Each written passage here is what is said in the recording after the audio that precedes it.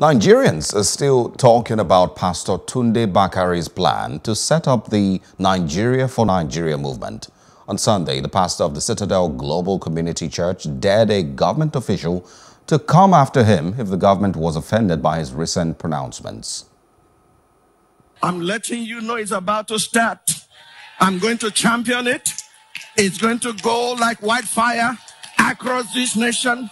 Nigeria for Nigerians. You'll be bigger than Save Nigeria Group. You have never seen anything like it before. It's a movement propelled by God. Nigeria for Nigerians, to deliver us from the hands of oppressors. In the mighty name of Jesus. This is a fight to finish. I'm not going to die for this country. I'm going to live for it. Nigeria will prosper in my lifetime. Nigeria will be saved. Nigeria will be changed. Nigeria will become great. It is the wicked that the land will vomit. In the name of Jesus. Somebody say, wow.